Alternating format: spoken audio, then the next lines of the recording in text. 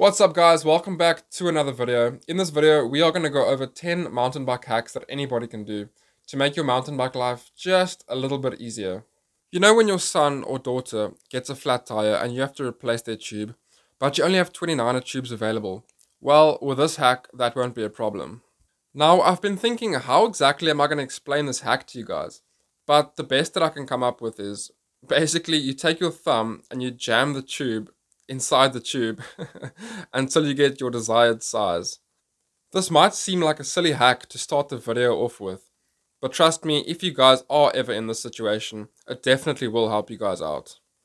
And I'm just quite surprised how well this worked out while I was busy filming the video.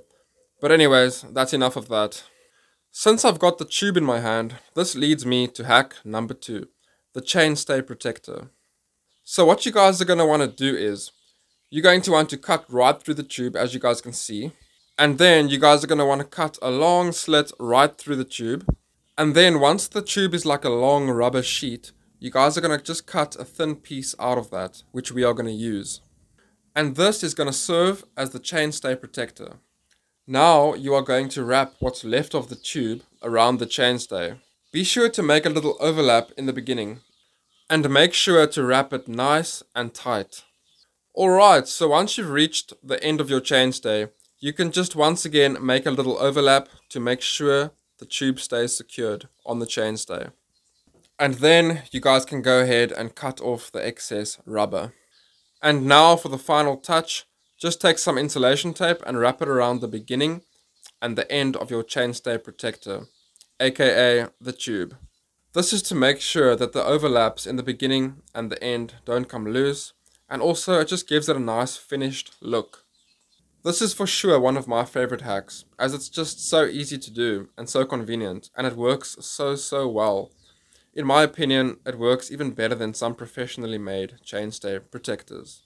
Let me know if you agree with me in the comment section below. The next hack could be considered as a bit of a silly one, but I personally do use this hack and it does work, so I can recommend it. Some people just don't like using saddlebags, and personally, I am also one of those people. And it's also not the greatest to keep things in your pockets while riding, especially on trails where things shake around. Now what you could do is, you could put your tools inside an old bottle that you don't really use anymore, and simply just put it inside your bottle cage, and that is your toolbox. And yes, it does rattle here and there, but still works pretty well. And if you're worried about your tools falling out the top, just simply add the lid and you're good to go. Now the next hack, in my opinion, can be very useful in the right situations. How many times has it happened to you when you are out on the trails and you really just want to cut off that excess piece of cable tie, but nobody around you has a pair of side cutters? Well, this hack is perfect for that. I'm going to show you how to use a multi-tool to remove that excess piece of cable tie. And plus, everybody should have a multi-tool on them, right? I mean, it is a trail ride. So how this works is, you are going to want to take your multi-tool and wedge the excess part of your cable tie in between two different Allen keys. And then you are just going to start twisting and twisting and twisting. Now this can take a little bit of time and effort. I'm talking maybe 3 minutes, but eventually the excess part of your cable tie will just snap off, and then you are good to go. Usually when you cut off the excess part of your cable tie with a pair of side cutters, it leaves you with quite a sharp edge that you can definitely cut yourself with if not careful. But with this hack, it leaves you with a smooth edge, which is just pretty much a bonus. The next hack could be quite a useful one for you, especially if you're one of those guys who fall quite often. Most people tighten the components on their bike way too tight.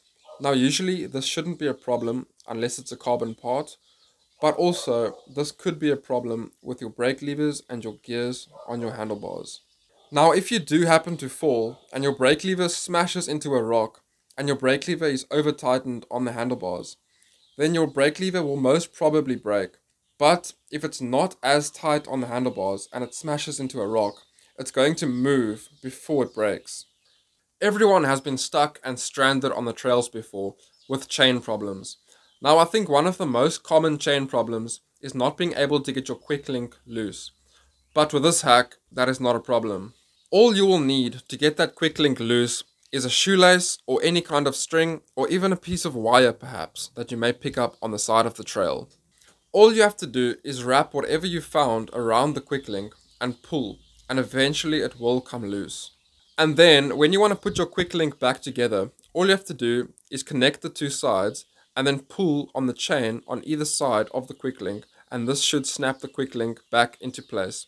The next hack is going to be for all the riders out there who don't have an elastic on their fork. So if you want to check your sag and you don't have an elastic band, all you are going to need is a cable tie.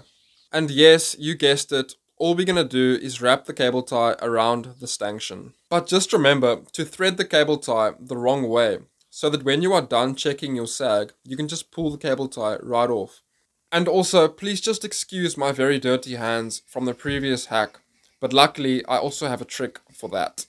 I've got this amazing hand wash product from WHEELIE that just melts the grease right off your hands. All you have to do is take some with your fingers and wash your hands with water, and you will see how the magic happens.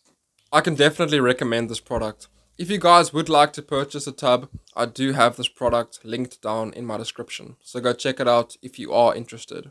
Another really cool hack is how to quickly and easily center your disc brakes, because there's nothing more annoying than rubbing disc brakes.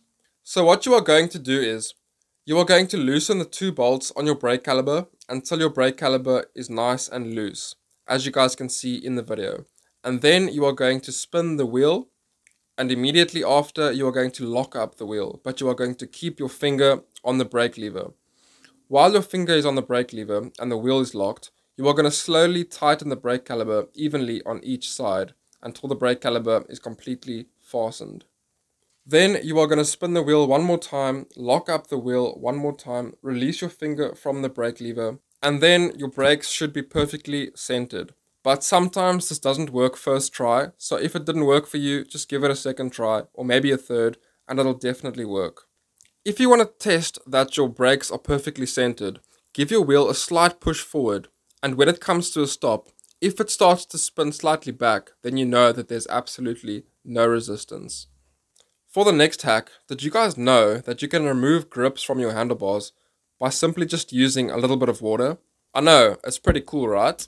But then, once your grip is off, how do you get it back on? Because usually people struggle with this for a solid 20 minutes. Well, I have got a hack for you.